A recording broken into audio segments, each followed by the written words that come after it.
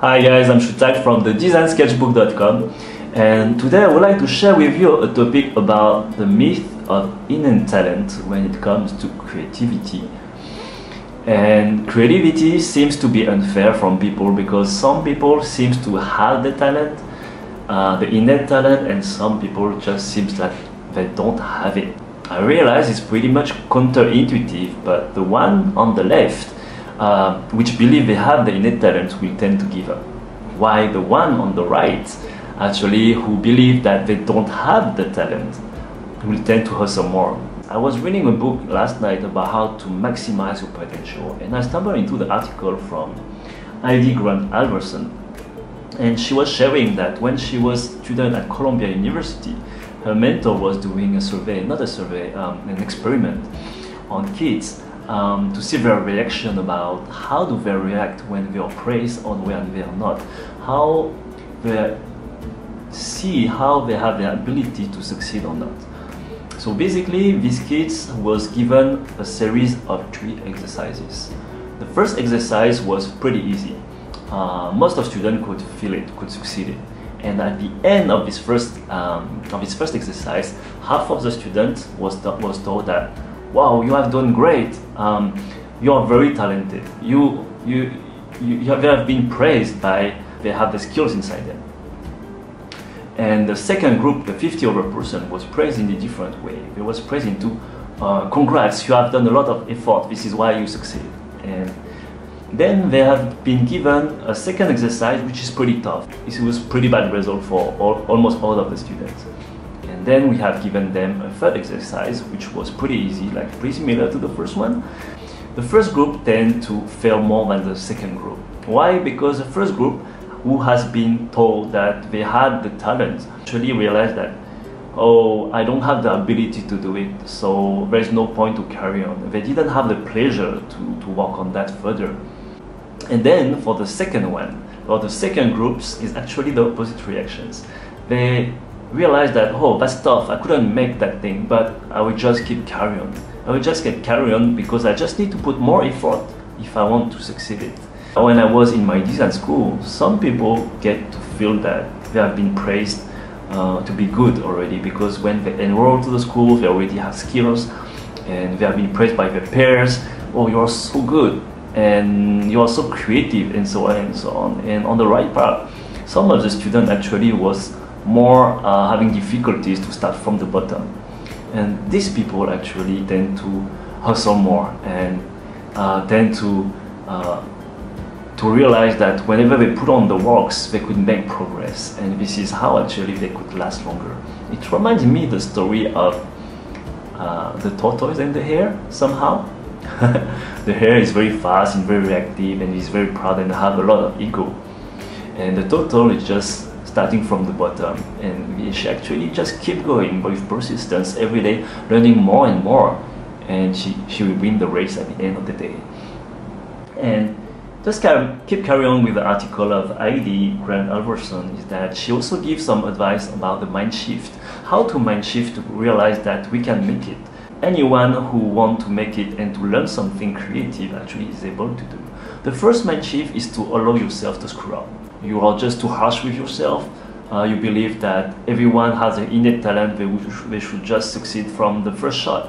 That's just wrong. It's just a myth. It's something that you only see people like on the street drawing portrait, urban sketching. They're all so good already because they have trained, and this is something that we tend to forget to realize. We just see the end result of so much work behind. And just for like also under bracket, I do have a VIP student on my course of sketch like the pros, and she was publishing one of her sketch, and she was saying she was drawing something, she knew that she messed up, she did a mistake, she realized herself, and she put in a comment, sorry, I did a mistake. And this is where I just replied her that she doesn't have to be sorry. I want her to show me all her weakness in the VIP feedbacks that I can give it to her. There's different steps when you want to learn something. You need to acquire the knowledge, and then you need to apply it. And of course, you're not going to apply it great on the first time. So show me your iteration so I can help you actually to progress faster. I can help you to spot your mistakes and help even better. It's like if I If you want to learn how to dance, the teacher will show you a demonstration first, but you will need to practice a few times so you can get it, so your body can learn it, so your body can have this feeling that it becomes until intuitive, until it absorbs it. So you will never succeed at the first shot. But if you have the right explanation, getting step by step, you will for sure start with the right basis. So allow yourself to screw up is just part of the process. The second mind shift is ask for help. We realize that if you have too much ego and you don't ask for help, you will kind of self-doubt of yourself actually. But when you ask for help, actually you can achieve more because you are looking for help, you're looking for surroundings, you're looking for more brains to help you. When I was a student in my design school, I was not the best sketchers. I was working hard. And one of the ways I improved much faster is to simply sit with the table of the greatest students in my class. We was having like a table of 4 people, and I was sitting in one of the seats, and I was looking at how they was drawing, and then I tried to repeat, I tried to imitate, I tried to see how they feel when they draw, and this is how also I learned faster, because I didn't do it also on myself, and it was very competitive. But what I like among design is when it's fair is that even if we compete ourselves each other, we admire each other, and we want to help the other also and see how we develop our own by our own style as well on each our personality. We knew this is the only way all together we can improve faster and better. Number 3 is about comparing your performance within the timelines instead of looking for always comparing with others. Basically, when you compare with the timeline, it means that you're looking for appreciating your own progress instead of just looking at other people's progress and high stage that they are. You have to appreciate your own ability to see step by step how you did better than yesterday, how you did better than last month and last year. And this is actually how you can also target and keep progressing, like the story of the tortoise and the hare. When you're the tortoise, you just see that you're a bit further, and you will keep going, and this is how you go much more far and get closer to your goal. And it drives us also to the number 4 on the mind shift. Number 4 is that you look for progress and not perfections. The difference of to be good and to look for to get better basically is that to me is a difference on when you have a big goal. I do recommend you to always have a big goal, no matter you think you have the talent or not, between to be and to become. For example, myself, when I was students, when I was dreaming about being a designer at Adidas, Nike, the big brands, it would make the difference between I want to be a great designer at Nike or Adidas and so on, or Puma, with I want to become a great designer at Nike, Adidas or Puma and so on.